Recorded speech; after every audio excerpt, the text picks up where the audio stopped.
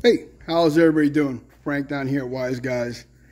So, the Cheyenne Super 10 big block truck is done. All the paint correction has been done. Came out really nice. So I'll just kind of go over the truck real quick. Let's go on the inside first. Bush pretty much did everything in here. Besides it being just a little old, and looks like it was, from what I can tell, you know, as the factory put it out.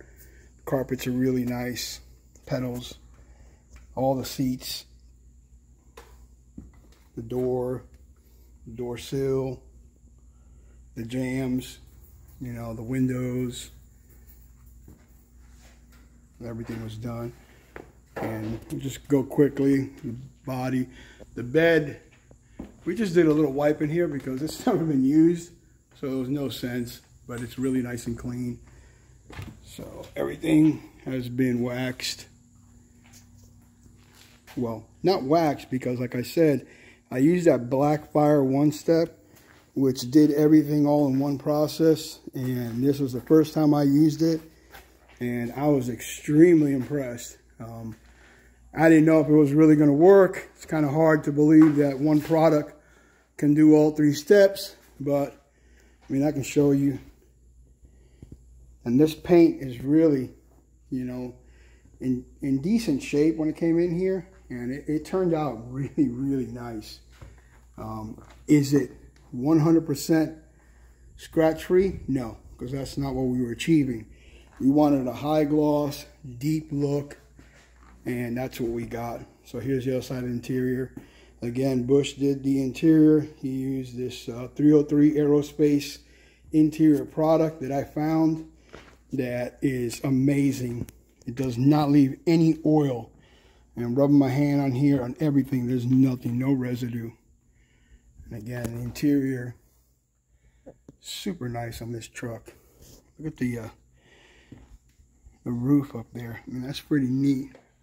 Not too many trucks, especially inside, are loaded like this. AC, big block. So let's go ahead to show the engine bay. Very clean. Not much to do in here besides wipe and just stare at a nice, beautiful big block. But I'm gonna go ahead and close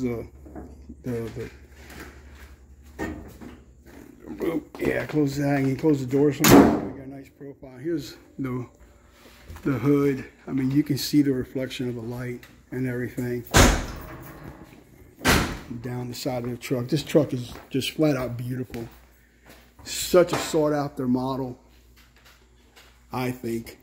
You know, the colors are really cool. You know, I'm not a two-tone type of guy, but it works on this truck. Really works. So here she is, all done.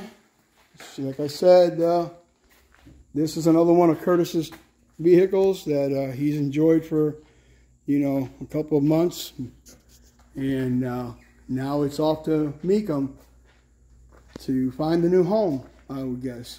So they want to bid on it. It will be on the auction Friday. Yeah, Friday. Anybody's interested in it, log on. But you can just see the depth. I'll get a really close shot. I mean, that's beautiful. Someone's going to get a good truck. All right. This is Frank from Wise Guys. Until our next project. See ya.